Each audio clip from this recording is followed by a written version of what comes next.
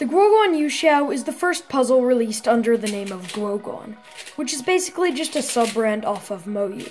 Of course, we all know first impressions are important, so can GuoGuan's first 3x3 live up to people's high expectations? Let's find out.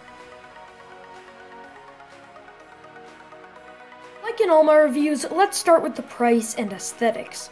The GuoGuan Yuexiao can be purchased for $15 at Cube Depot, and comes in around $14 to $16 at most other Cube stores. The stickers that come on this cube are the standard Moyu shades as I'm showing you now, but since I prefer my stickerless Yuexiao over my black one, I'll be using that for the rest of the review. For corner cutting, like most modern cubes, it's really amazing and corner cuts anywhere with ease. Enough said. Talk about the turning, it's a little difficult. This cube seems to have a very unique feeling that I can only really compare to the Mei Ying. Even the Mei Ying feels quite a bit different. Yuexiao's turning is a perfect mix of scratchy and smooth. It's also very light, but unlike most light cubes, still very stable. Because of the great stability and limited flexing, I find I can achieve very high TPS while still maintaining control of the cube.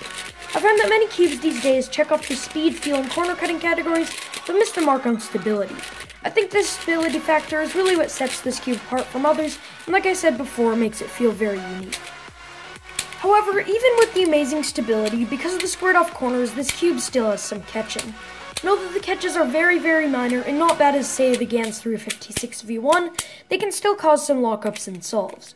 That said, this cube does not corner twist or pop, though to me I would take a few corner twists over lockups any day.